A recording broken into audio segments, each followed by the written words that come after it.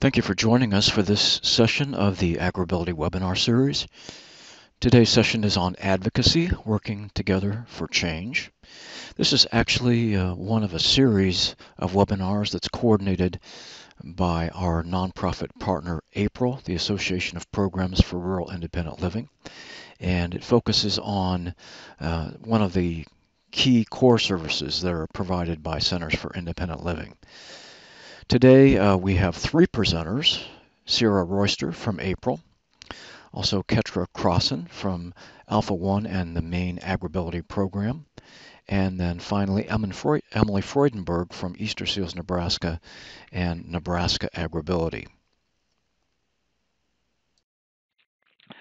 Some of you may not be familiar with AgrAbility. It is a program sponsored by the U.S. Department of Agriculture and focuses on issues of disability in agriculture. Every AgrAbility project is a partnership between a land-grant university and at least one nonprofit disability services organization.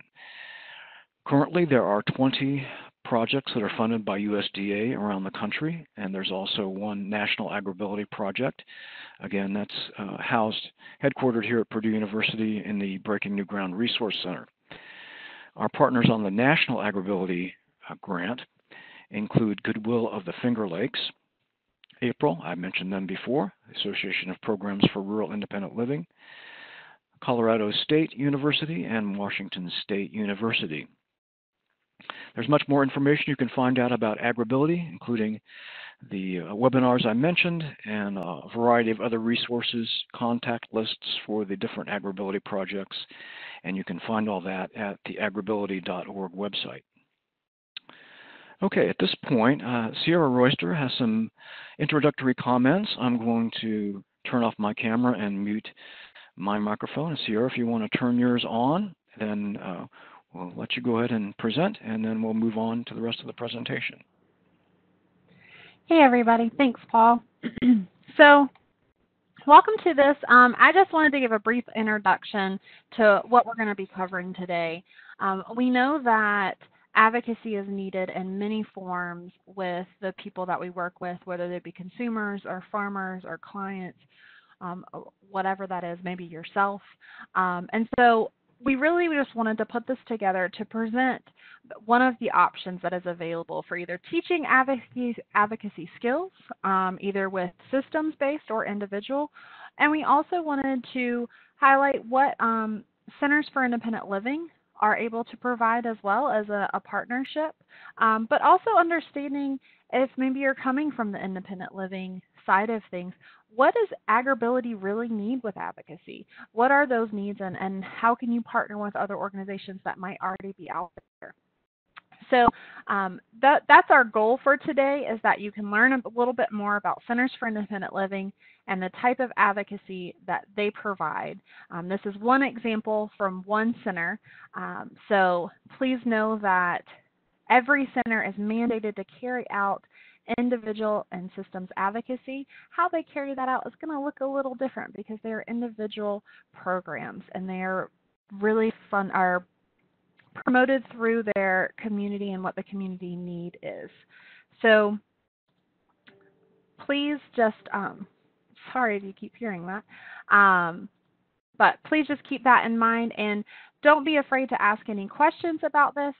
And I wanted to just offer myself up as our partnership with AgrAbility in April. What we are really trying to do is build bridges with AgrAbility programs across the country and then the Centers for Independent Living within their state. So figuring out what bridges need to be built, how can the partnership be developed, and this could just be one of the many ways that that could happen. So that's my job, is to try to build those. So if you need help or if you have ideas that spark during this time that we're on this call, please reach out to me afterwards. You'll see my information towards the end, and we can start working on those partnerships. But I'll go ahead and let Ketra jump into all the meat and potatoes of the information about Centers for Independent Living. But thank you for joining us.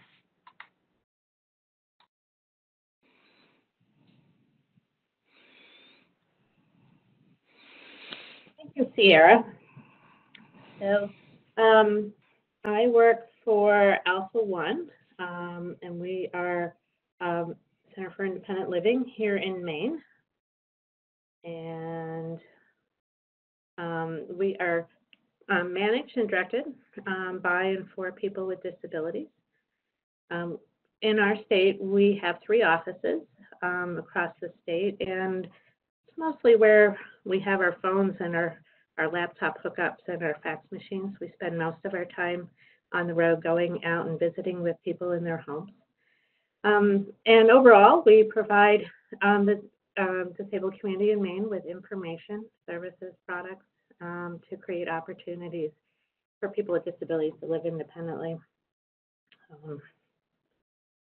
So let's see here.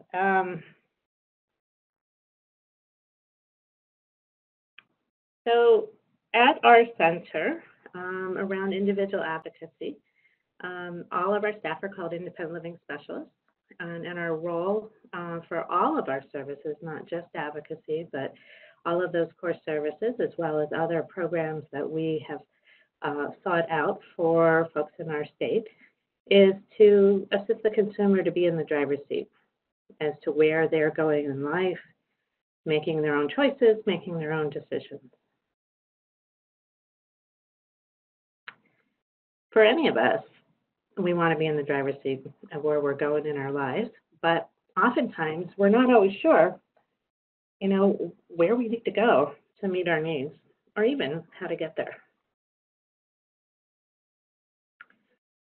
So another part of our role as an independent living specialist is really to help to provide those tools and the information to the person that we're working with so that they can make those choices as to where to go and how to get there.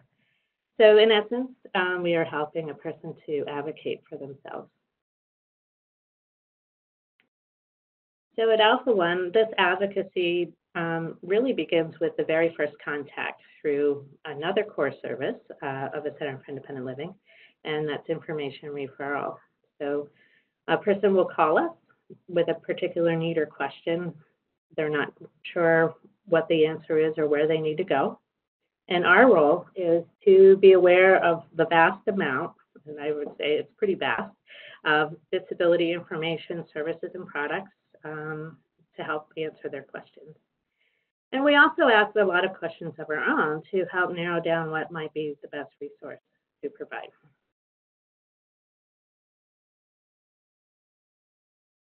So part of information referral is that we really believe in transparency and helping to explain the steps or process so that that person can successfully access a particular resource. And bureaucracy creates a huge number of hoops that can be as much a barrier to accessing the service as stairs at an entrance to a business. And sometimes accessing the service could be as simple as giving the keywords to that person as to what they need to say on the phone or through an email to a particular organization that opens the doors to the services they provide. So some examples of things that we help with in our information referral service, we might talk to them about how to access services through VR or the Bureau of Rehabilitation Services here in Maine. It may also be how to find personal care services to help with needs of bathing and dressing and navigating our particular state system, which is kind of complex. I'm sure it is true in other states as well. Finding funding for home accessibility or a piece of assistive technology. There are a number of local resources we have for funding. Doesn't meet every particular need, but that's part of asking questions of the consumer to sort of figure out which funding option may be a good resource for them. Or it could be helping them with the process in our state for getting a new wheelchair funded through their insurance. For many of the folks we talk to on the phone or through email, once they have the information they need, they're really good to go and they can follow through on their own. But there's others who may not have the experience or confidence to follow through. So thinking back to who we want to have in the driver's seat, we prefer not to call on someone's behalf or make a referral. Instead, we like to do this side by side with the consumer, helping them with another core service of Centers for Independent Living, and that's independent living skills training. And this means that they're an active participant in the process, so they're aware of the questions that are being asked, and we're teaching that person a skill that hopefully they'll be able to use in the future on their own. So, for example, we get a number of calls in our state about consumers wanting to get applications for public housing. And depending on the particular housing management company, the applications may be online, or you have to call and request an application. So if we're going with the phone call model, we may sit side by side with the person and we model the first call to the first housing agency as to how to make that request. For the second call, we might do some role play before we get on the phone and encourage the consumer to act out how to ask their questions. And so then the person that we're working with takes the lead on this call, and we're in the background for support. And eventually, the consumer may be able to make additional calls on their own. And our hope is that the consumer has acquired a new skill that may even carry over to other calls that they need to make for services, that they have built up a level of confidence. So we have some other programs at our center that also involve some advocacy, and this is part of another core service for Centers for Independent Living, and that's transition. And so we have a program right now in our state. We call it Homeward Bound, but it is a national program called Money Follows the Person, and this is funding to assist individuals to move out of nursing homes and back into the community. And so our role, we change our hat slightly from independent living specialist to transition coordinator. And so we coordinate a team that includes the individual who'd like to move out, their family and friends, the staff at the nursing facility, and also bring in representatives from community services that they would need to access. And so the team puts together a move home plan, and we're certainly touching on all aspects of moving into the community, housing, home access, personal care, assistive technology, durable medical equipment, and other supports that that person might need. Another program that we have around the concept of transition from one place in life to another is called PREETS, or Pre-Employment Transition Services. And in this program, we work with teens with disabilities in local schools with lessons and activities around health and hygiene, how to speak up for yourself, budgeting, how and when to disclose your disability, and other job readiness skills. And we do this in conjunction with our Maine Bureau of Rehabilitation. And they also help with summer job placement for these students, which includes job coaches. So we've talked about what we do for individual advocacy at our center. And so now another aspect of advocacy is systems advocacy. So on a national level, there's an organization called the National Council on Independent Living that keeps centers informed about legislation that would be helpful or support individuals with disabilities. So our center, along with our State Independent Living Council, which is a group of individuals that sort of steer where our state needs to head around meeting needs of people with disabilities.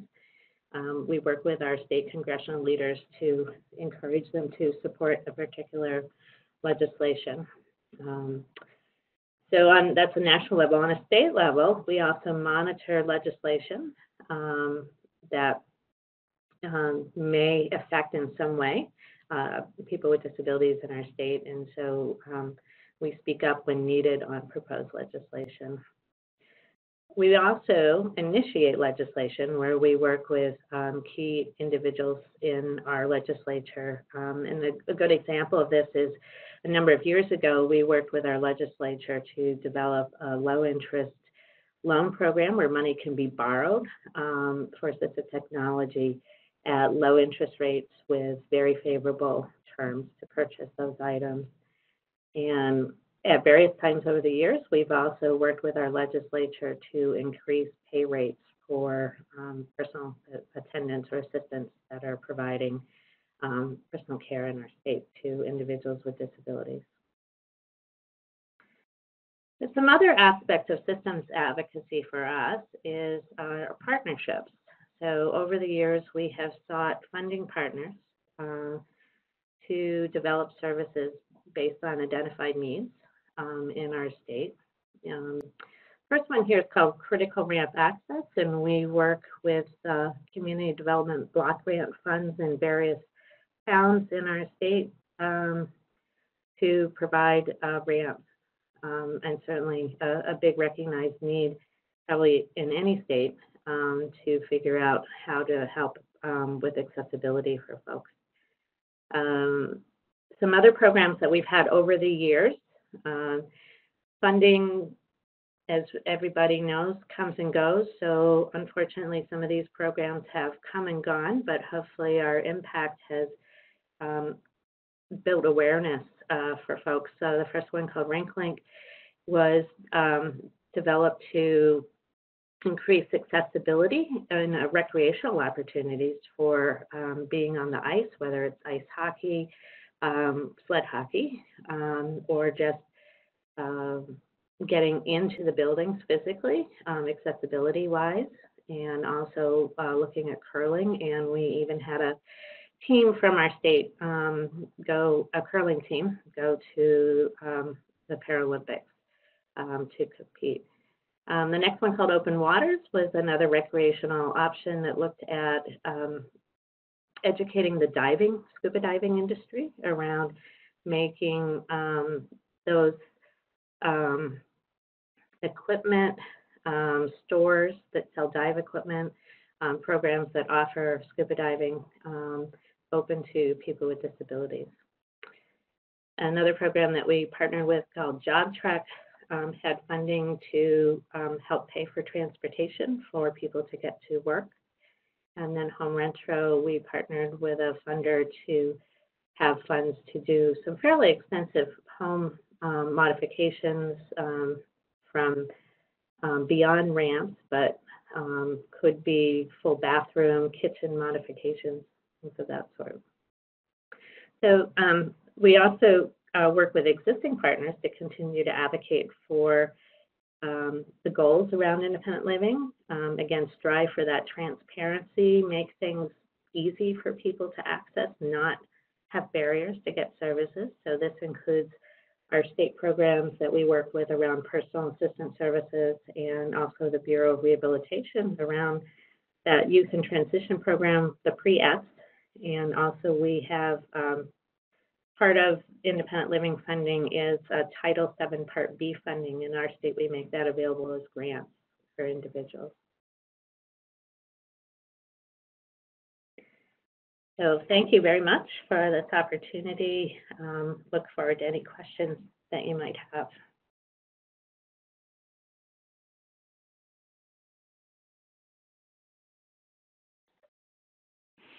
Okay, Emily, I believe you're up and I've made you the presenter.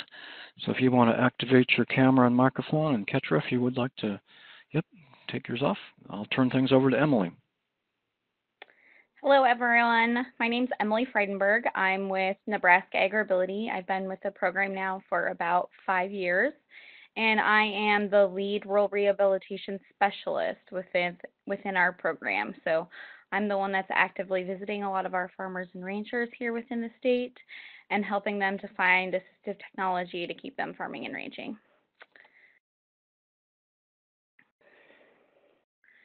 So Easter CILs Nebraska and Nebraska Extension are what our partnerships are based off for the Nebraska AgrAbility program. Easter CILs, Nebraska has collaborated with many centers for independent living in the past for financial assistance needs, waiver services, Medicaid eligibility, and disability benefits planning. And they've also worked together on the implementation of Nebraska's Aging and Disability Resource Center, which is called ADARC here in Nebraska. So we've worked together with them to help create that. However, within a Nebraska AgrAbility standpoint, we have not worked with a lot of our centers for independent living. We, however, do have a few cases that would possibly work really well with our Center for Independent Living. And so we're actually going to do some question and answers. So I have a client on the next slide that I'm going to pull up, and it'll kind of give you the background of the client. And I would like you guys to answer whether it's in the chat room or by raising your hand. I believe that was what Paul said earlier. And we can put you on and you can talk about some ideas that you would have through your Center for Independent Living on how to help these individuals.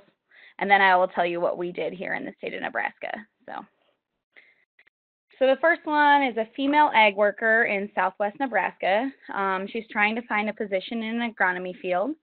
She has PTSD, a sensory processing disorder. She has high-functioning autism, a generalized anxiety disorder, and obsessive compulsive disorder. The client has been turned away from several jobs as an agronomist.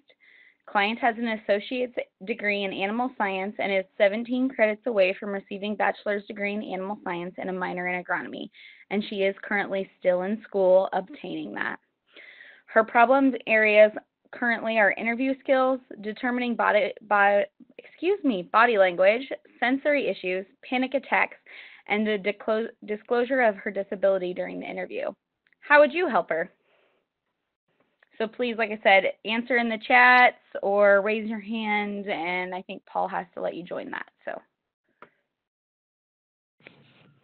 we'll take a couple minutes and go ahead and if you have comments, please enter those into the chat area. And again, if you would like to raise your hand, click on that icon and we'll try to activate your microphone or telephone.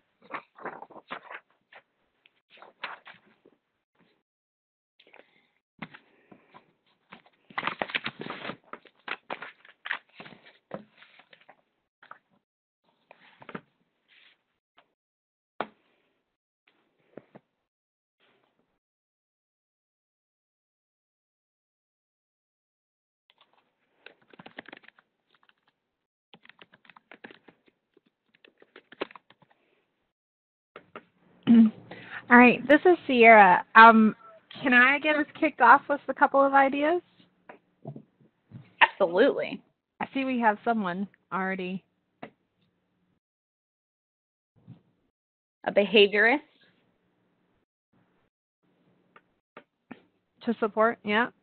And I also wanted to just give a little, I don't know, spark of what Ketcher was mentioning of some of the stuff that they did at their center.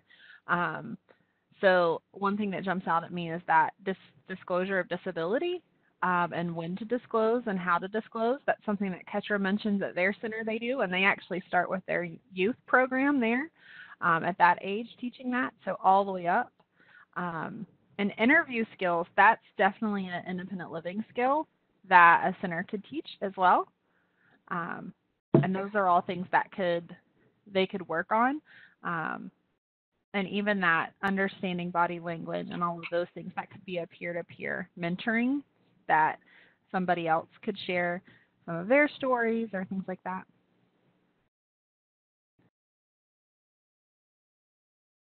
Someone just mentioned I would assist consumer with an interview skills training class and role play.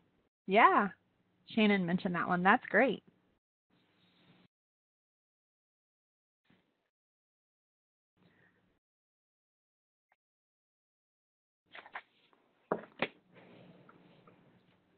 Awesome.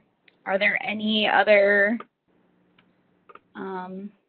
ideas or thoughts, comments?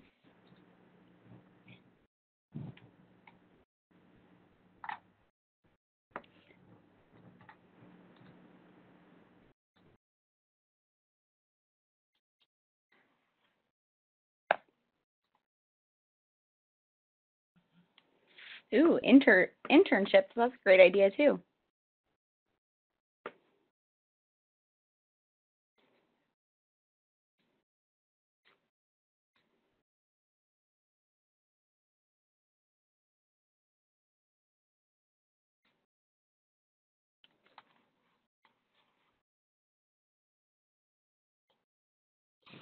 I'm not sure everybody's able to see all the chat, so yeah, we'll just reiterate that last one. It says I would assist the consumer with an interview skill, or well, that was before that. I would assist the consumer with an interview skills training class and role play, and then other opportunities for internships where she could prove her skills.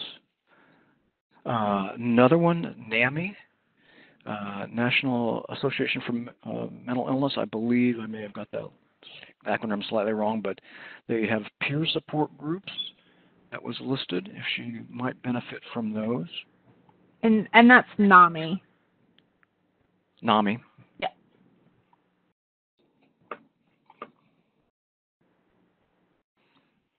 Another one, see listed. Also see if an accommodation could be made for the consumer to have a mentor attend an interview with her. Some good thoughts. They are very good thoughts. So I'm going to go ahead and skip on to the next slide, and it'll show you exactly what we did here with Nebraska AgrAbility. So we referred specifically to our workforce development programs because they have an interview training program, and however the client currently is 2 hours away from the local center and is having troubles making that work into her schedule because of the time change. So where the client lives and where the workforce development center is it's on a very edge of a time change. So we bounce back from central time zone here in Nebraska to mountain. And so she's right on that, and her work schedule doesn't allow her. So they are working on doing some things via a webinar connection like this at this time. So that is being helpful for her. We've also referred her to the JAN, which is the Job Accommodation Network, and has gotten information on disclosure of disability during the interviews. Our client has been referred to Nebraska Vocational Rehabilitation, but currently at this time, Nebraska VR is in an order of selection. So our client got put on a waiting list until those open up. And then we did work with our Center for Independent Living to give us a worksheet on finding how work can be stressful and some tips for interviewing. The closest Center for Independent Living from this client is 4 hours away. However, the Center for Independent Living is willing to drive out there and work with the client, so they are still in the process of getting something set up so that they can work on interview skills and also on the disclosure of disability for interview information. But you guys had some great ideas, and I will keep those on my list as well for when I talk to that client next if they are still continuing to have some problems. That client did I know one of the ideas was to do an internship, and she had done an internship. It would have been the last semester that she was in the college program that she's in, so she does have some experience. It's just I think her anxiety is still getting the best of her, and so working on those skills is going to be her key right now. Oh, and she's also working with a behavioral therapist. Right. We have another client. I have a female rancher in central Nebraska who has severe arthritis. Her husband was most recently diagnosed with Huntington's disease, and at this point he's unsafe to be alone. They cannot access home care at their location due to being very expensive, and they live in such a rural area of Nebraska. The wife is struggling to advocate for her husband, who is also a veteran, and at this time the closest veteran-assisted hospital to her is 4 hours away, or nursing home, and she isn't ready to put him 4 hours away from her. AgrAbility referred her to VR services, but she as well is on a wait list, and she will need assistance with a tractor and a pickup. And what would you guys do? I see that one of them already wrote connect with caregiver organizations, and yep, we contacted the Nebraska Respite with her.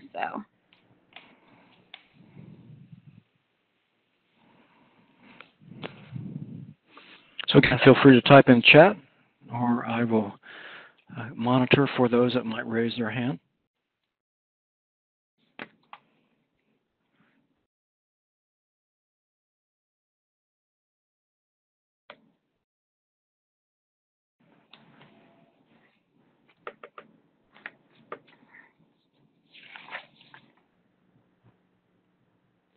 And also think back again, this is Sierra, some of the stuff that Kesher had mentioned of how they're working with what they're doing at their center as well.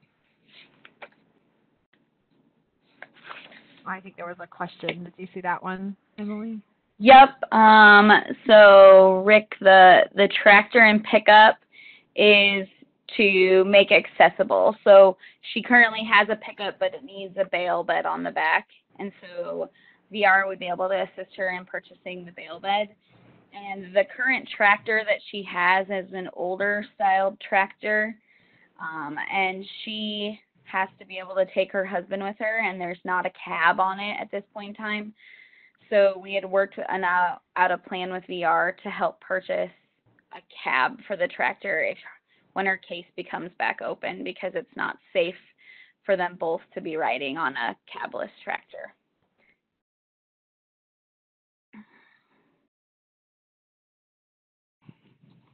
Another comment, and again, I'm sorry that not everybody can see all the chat. There was a setting in the options that was not clicked, so we'll read any of those that look like they just went to the panelists. This was a comment, talk to their insurance company to see what they pay for. Another one, I would contact a local VA and ask if there is a veteran or veterans who would benefit from life on the farm to help with their on PTSD, and would like to assist a fellow veteran who has a physical or cognitive disability. And that's a novel idea.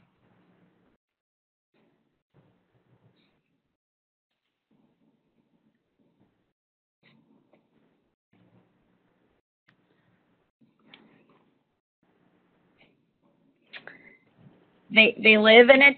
So the next one was, how isolated are they? Do they get support from community, church, friends, and family? They live outskirts of a town of 200.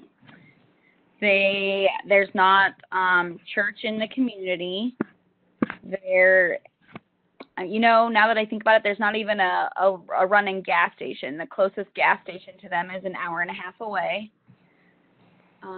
So the nearest hospital is right at 2 hours away. And then the local veterans facility, VA, that he has to attend is right at that 3 hours away. They do have a son in the area that can help the wife when she needs assistance. And they're old enough that she said a lot of their older friends are passing. So that friends network is also kind of gone at this point.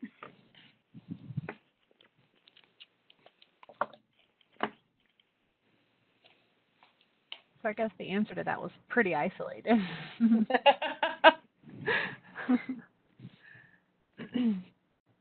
And Ketcher, can I ask you, in this kind of rural situation, since you guys do a lot of care assistance for a program like that, would that be something that could jump in and be a part of that? I know it would be a lot of specifics, but just kind of hearing it. Well, I mean, I did put in the chat also wondering if he would be eligible for hospice. I mean, you don't necessarily need to hospice with the idea that death is imminent. So, but it does provide a lot of supports, at least in our state it does, supports. And I also wondered whether Nebraska had any kind of home care where the consumer or a family member can hire staff through state funds. So they could go out and look in their local community for funding to find people to help with care.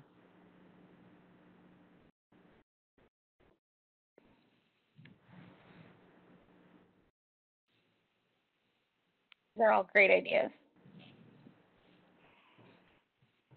Had another comment here. Don't know if Friends of Man would assist them in Nebraska. Maybe a CIL could get involved and assist the advocating for both of them.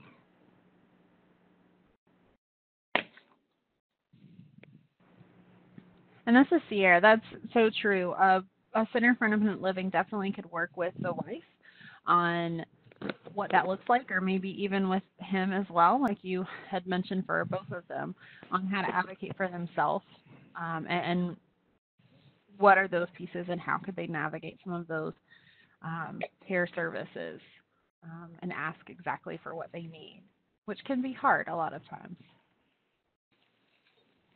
Is everybody familiar with Friends of Man?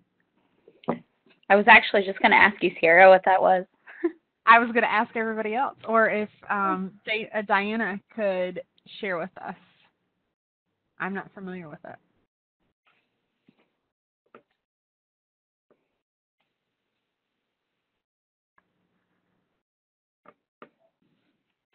Well, I just actually pulled up Friends of Man website. It's friendsofman.org.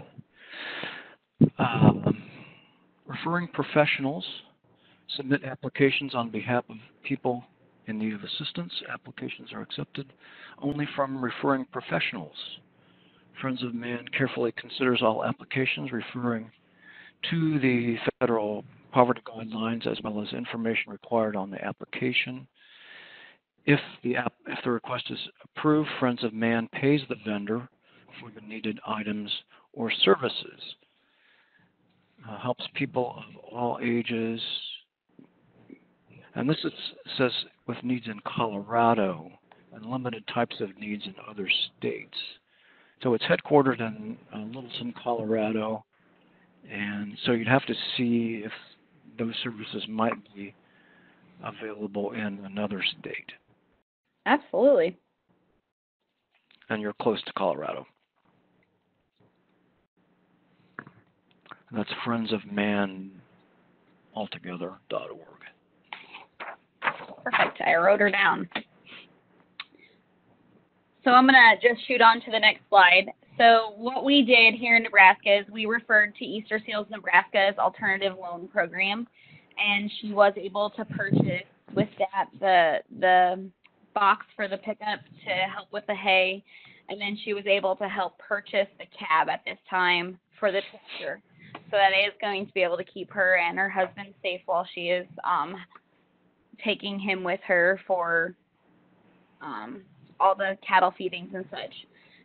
She was referred to the South Central Nebraska Area Agency on Aging to assist with finding services for her husband, and I actually just talked with her yesterday, and they were able to finally find a home care system that will actually come out and help.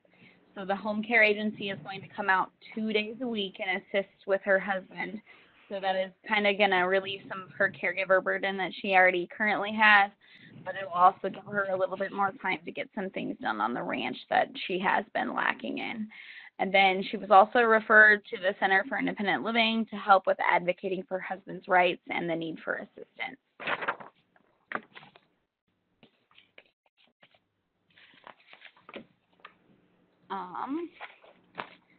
So in the future, we look forward to learning more about our centers for independent living here in Nebraska, and would love to be able to assist our farmers and ranchers by working together.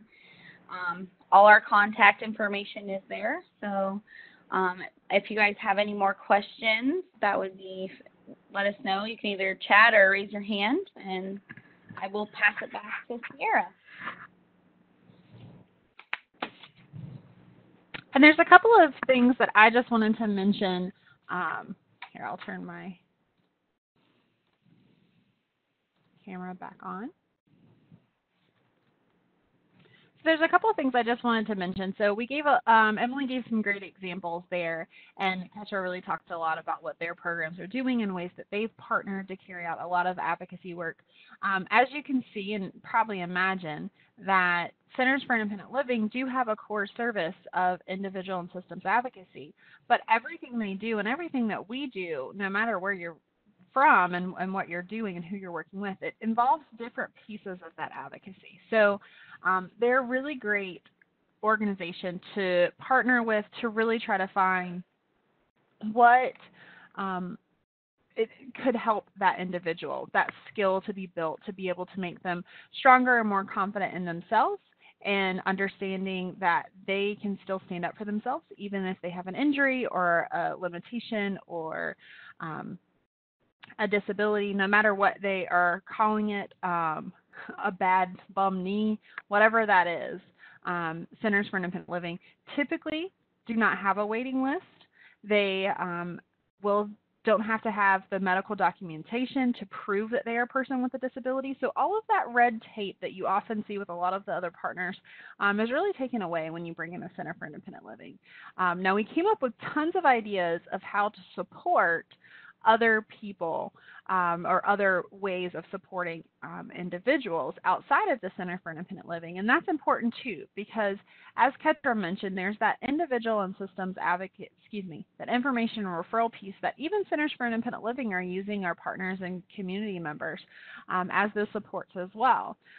So we understand that as together as a community, we have to pull in everybody else as well. So there are a couple of things that a lot of times you're not going to find a center that can do. They are not a funding source. So like, for example, of the consumer right here that needed help with their tractor and pickup, that's not something a Center for Independent Living is typically going to be able to do. They are working on a small budget, as we all understand those constraints too. So they may have other information that can refer you to different places to find funding or different pots of money that can support different things. So they may have a list of places that you can go, but they're not the place to really reach out to find the funding to help with those pieces. But they are the place to reach out to for those skill building things. And one thing that I just wanted to go back to, client number one of we talked about how she was 4 hours away from, a Center for Independent Living. Well, that happens a lot. So Centers for Independent Living, Maine being an exception to that. We have a couple of states like Maine where they cover the whole state, but they usually have numerous Centers for Independent Living within one state, and they have certain counties that they cover, and that's their service area. So once they get outside of that service area, they technically don't have funding a lot of times to go outside of there to provide those services. So sometimes you may find a Center for Independent Living that's willing to go to their border of their service area and work with that individual. But the information and referral system or service is offered all over anywhere. I can call California and ask for information and referral even though I'm on the East Coast.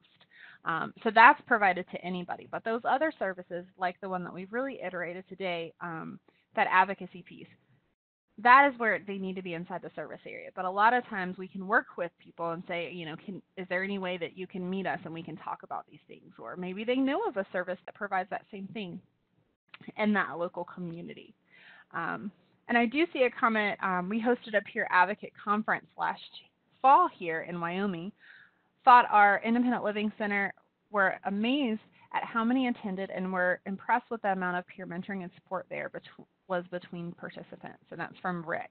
So thank you. Yeah, that's sometimes we don't even realize how many people could really come together and use one another in those different ways and support one another. So that's a great idea. And then you find out who's in that local community as well. So I just wanted to kind of go over again, I guess, some of those examples and talk about how the Centers for Independent Living sometimes are limited in what they can provide, but understanding that reaching out to them can provide a lot of services and a lot of options and maybe information that you hadn't thought of. And sometimes they can be a brain trust just within themselves of having a group of people on a presentation the same way as a Center for Independent Living sometimes can be, that storm bank that can just kind of throw out different ideas as well. So I do want to make sure we have time for questions. So did anybody have any questions about Centers for Independent Living, advocacy, the examples that Emily gave? While people are thinking about that and entering any questions in the chat or preparing to raise their hands, I think I'll go ahead and do our full quick poll questions.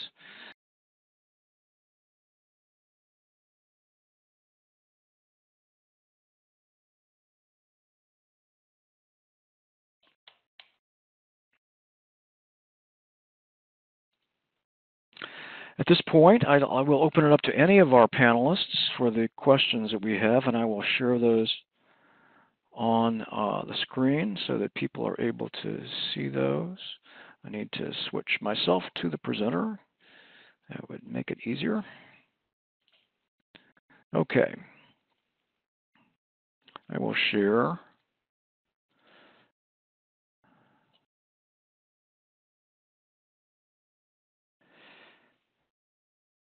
First question, anyone of our panelists, if you'd like to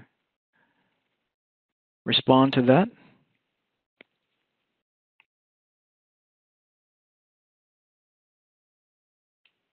I think everybody's on mute at this point. Hi, this is Ketra from Maine. Our particular CIL does not become involved in litigation. We typically refer them to a legal entity in our state called Disability Rights Maine. And so they come equipped with the more legal background for addressing issues of discrimination or things around the Americans with Disabilities Act and so forth. Okay. And this is Sierra. Just so a lot of times, yes, we see where they actually refer to exactly who Ketra had mentioned, the disability rights organizations within your state. But a lot of times you'll see the Centers for Independent Living walking with them through those steps, though, not just saying, here, you need to go here, but supporting them in that and helping answer questions, or maybe even, you know, you should probably ask this or make sure you share these pieces along the way. So, and there are several centers across the country that do have lawyers and a legal department piece to them, but not all. And I think maybe so there is a list for finding your local Center for Independent Living, and I can list another one as well. And you can always call and ask them if they have that option near you. Okay, thank you. Similar question asks about involvement with VR issues. If you have comments on that.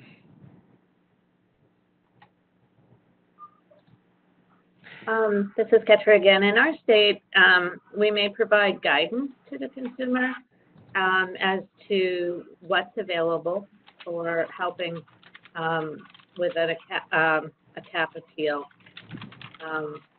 Once the person is hooked up with CAP, we usually are not directly involved, but we can make them aware of the resource and what kind of things that the CAP is available to do. Okay, thank you. And this is Sierra. That's a lot of advocacy work is particularly with vocational rehabilitation within CILs. So they're very well versed a lot of times with their local VR, and then of course bringing in CAP as well. So yes. And for those that may not be aware, CAP stands for Client Assistance Program, which is the appeal process for vocational rehabilitation issues. And one other question, is there a listing of Centers for Independent Living across the country? And I think Rick dropped in one from Nickel, that link down there, and then I dropped in one that pulls a map up of the whole country, and you can just click on it and find your local one as well. Okay. Let me double check that. It may have gone.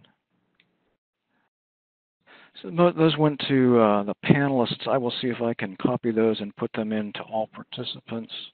Here, I can do it real quick. It was just a setting issue again. There you go. There we go. I think that's visible to everybody now. So you can go to the NICL website or the ilru.org website, and we'll leave that up for a couple minutes after the session ends so that people can access those if they'd like to. We are drawing in to the end of our hour.